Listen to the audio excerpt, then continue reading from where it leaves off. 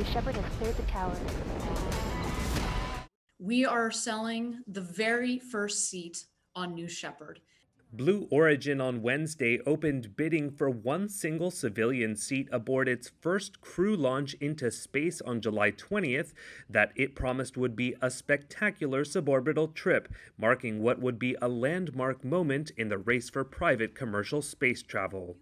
The rocket company belonging to billionaire Jeff Bezos said one seat will go to a winning bidder of a 5-week sealed auction, with proceeds donated to the space firm's foundation. But the company's director of astronaut sales, Ariane Cornell, was silent about the details of the future ticket prices, a closely guarded secret inside the company for years. Reuters reported in 2018 that Blue Origin was planning to charge passengers at least $200,000 for the ride. Cornell, however, did offer a glimpse of what that lucky bidder can expect to experience on July 20th if all goes according to plan. The capsule sits on top of the New Shepard booster. The two lift off together, the booster pushing up the capsule up towards space. We aim for an altitude of 105 kilometers, about 350,000 feet up. That's about 10 times the altitude of what you fly in a commercial airline.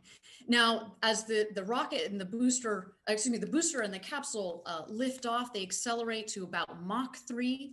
The astronauts experience about 3 Gs. In fact, it's quite comfortable in those reclined seats that you just saw.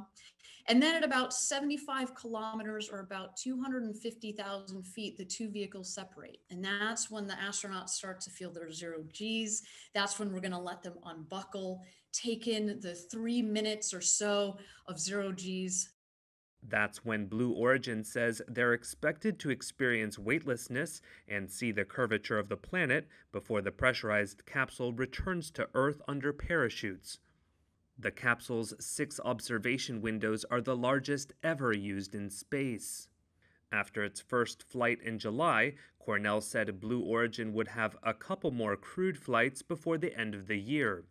It's unclear if Mr. Bezos himself will take a flight, unlike Richard Branson, who plans to be aboard rival Virgin Galactic's first flight later this year, with plans for Branson's company to fly private customers in early 2022.